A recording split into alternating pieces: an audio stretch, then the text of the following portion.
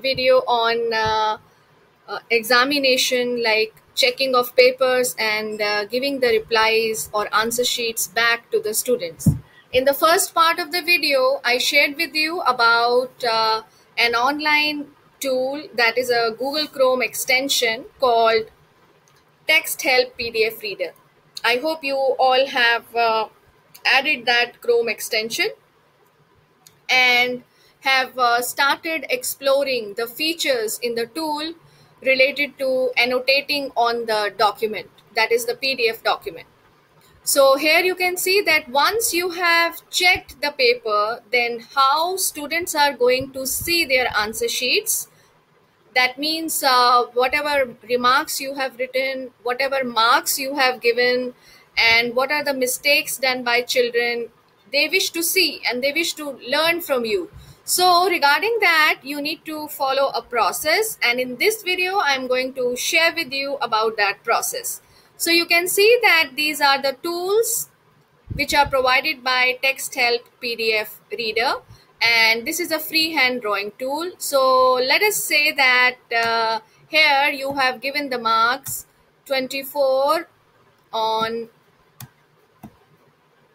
24 out of 30, and some information you have shared on this particular paper with the children, and you want to share this checked paper with the children. So how you can do this? So you can see at the bottom of the screen here this print button. Can you see this? So click on this print button, and then you will see that this document is getting prepared, which you have already checked. So that is the paper which you have already checked. How students will see this? Because whatever changes you have made in the document, they have to be saved first. So you can see on the right side here it is sharing destination. So from this you check this save to the Google Drive. So click on save to the Google Drive. After that, this here the document is loaded, and then click on save. Now you will see that this document will be available in your Google Drive. In your Google Drive, now you can create one folder class wise. Like if you are, say for example, you are teaching 7th A English. So you make a folder 7th A English checked answer sheets and put this document in that folder,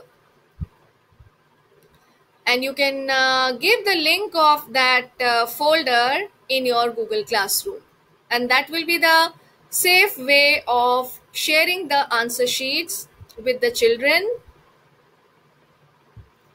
I hope this video will help you in understanding the process of sharing the checked answer sheets with the children. So I'm repeating what you have to do. First, you have to check the paper. Once it is checked, then click on the print.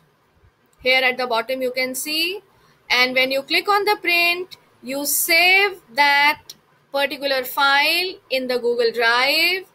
In the Google Drive, you are having a folder in which you are keeping the checked answer sheets of your subject section wise, and give the link of that folder in the Google Classroom under a tab checked answer sheets. We will be creating that tab in the Google Classroom where all the students can access their checked answer sheets.